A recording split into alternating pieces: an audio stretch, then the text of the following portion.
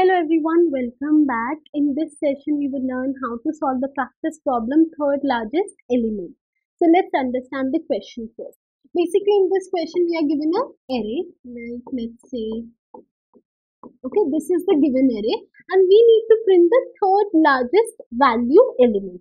So what I can do is first I can sort this array, right? It would be very easy for me if this array is sorted.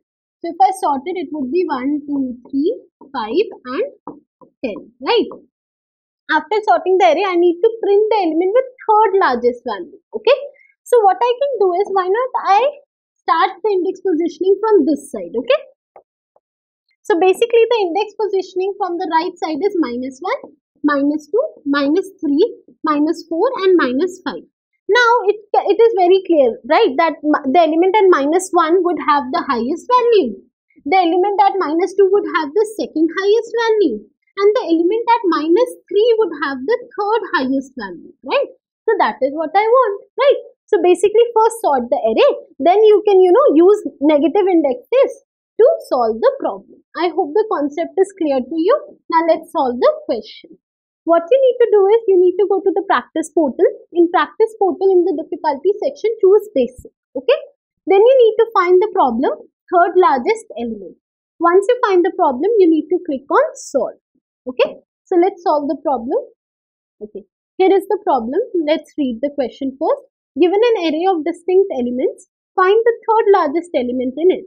Suppose you have this array, its output would be 5 because it is the third largest element in the array. Okay, and we need to code it over here. Okay, so let's code it. So like I mentioned, first step is sorting the array, right? So it would be a dot sort. Okay, next is I just need to return with the index position -1.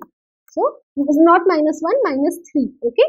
Now I need to check if the solution is correct or not. So I would click on compile and run. Let's wait. Compilation is completed.